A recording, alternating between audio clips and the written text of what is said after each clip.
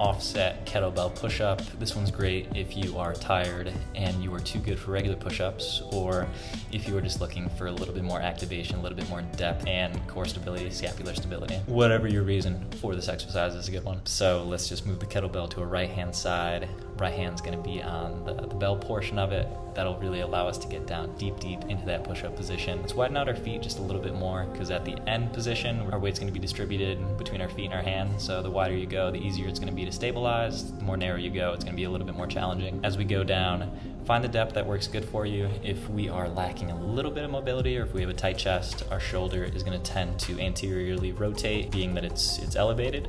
So go down to a point that works for you. We don't wanna have any pain or discomfort in that bottom position.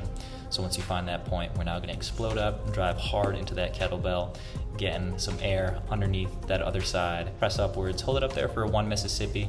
Try not to have our shoulder blades collapse, so everything's nice and protracted, everything's nice and tight. If the kettlebell's on our right side, left arm is in the air. Try and drive your left foot into the ground as hard as you can. That's really gonna help to stabilize your hips, make sure everything's nice and level. You'll feel that core light up as soon as you get up off the ground. Obviously, you wanna even things out.